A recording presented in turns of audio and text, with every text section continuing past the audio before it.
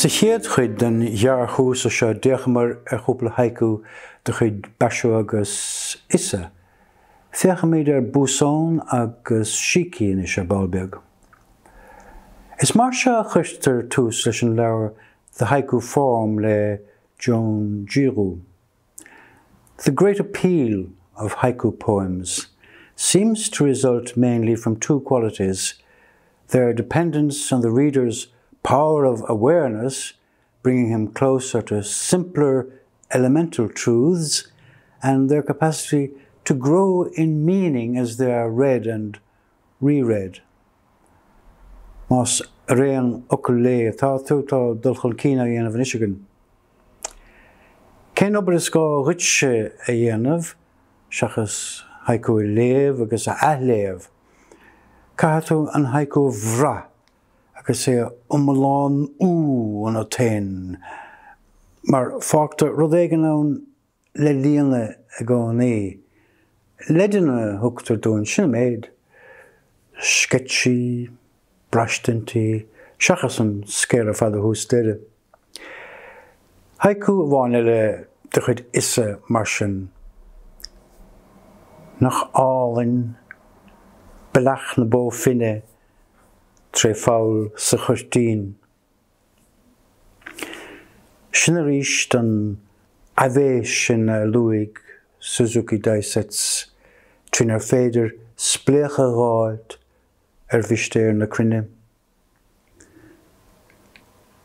Canavás farsing é belach na bó finne, achas minic an rud cúil tána í a thuairt féinarag lucht haiku. Crigás an haiku seo de chuid seótha.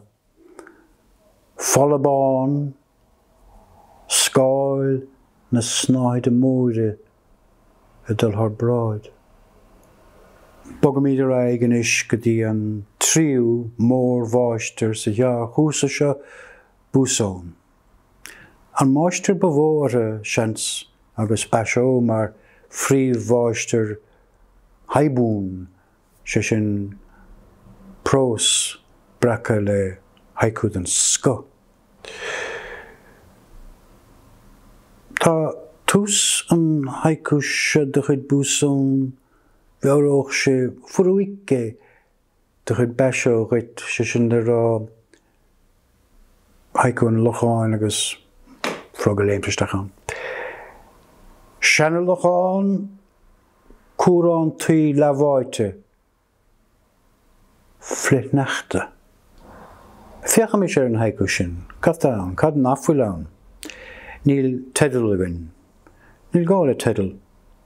Is I gás íochtar sé sin litracha beaga a scrítar an haiku, ní míon leis an haiku áard a haringta ar héin, bíchar náid ar nachtar ar an ráirc a thugtar dúin. Cé an eirtar go minic ar dáin in éon an áil a bháin atá sa haiku, ní dáin é a haiku, agus má tá fad an ála ann feachhfuil brise ina lár. Cuirtar an brise sin inúil le cótha focail bhá nó le flasc, agus is tar éis an daralíne hagann siad a gná. Seanna locháin, cúrán tí leháite, flitneachta. Fritul siimplí a úsáitar sa haiku, is slór adíocht a bháin. Péintéir a ba búsón chumá le bheithéna bháistear haiku, agus tá anna fictúr tucan soithaige dóin, ar chum éigean músclítar cóhá anain. Níl gá le rím agus is beag gá tá le mafar agus uim. Níl lán stad ag an deire, níl an haiku dúnta na dheire, séir atá sé, gemacht ina an áil a fud na crinne. Sé is haige ann ná haiku maisithe, agus tá haiku álan de chuid búsón, maisithe ag an ealaíon tóir haige ón Rómáin, Jan Codrescu. Spláncín trí Foim an droogte a sille de bamboo. Vergur treis an chéadlíne a tháinig an brise, I bhuirim fleisce. Sa dar a líne tá ar náid taringthe ag búsán ar a bhuaim. Tá feim ag gach líne ann agus mús glítar na cete go léir. Cuinig ar an splánc hintrísin, dúirt saisensúi, tagas gór haiku an méid seo.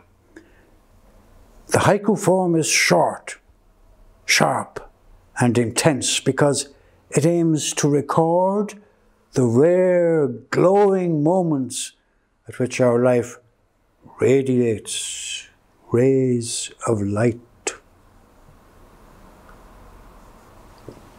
Sin chéad bháistir eile síci a thug an focail haiku dúin, ribh sin bhí ráthais versiachta ann a bhain lesas 5-7, bhí renga nó renku ann, cinál nasc versiachta, chumachan máistir renku, versa oscailte 5-7, agus hagach freigre an sin a bhuirim 7-7, agus mar sin de 5-7 agus a 7-7 a ríist.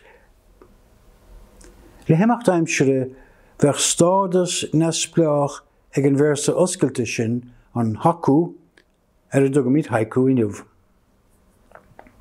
Anirim versiachtas sin ar daun an tanka a hen siar 1300 blian dan 5 líne, 5-7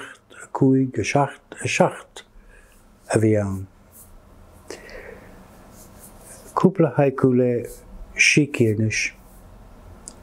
Laiste an lehéiris, briste, dordán cuilóg.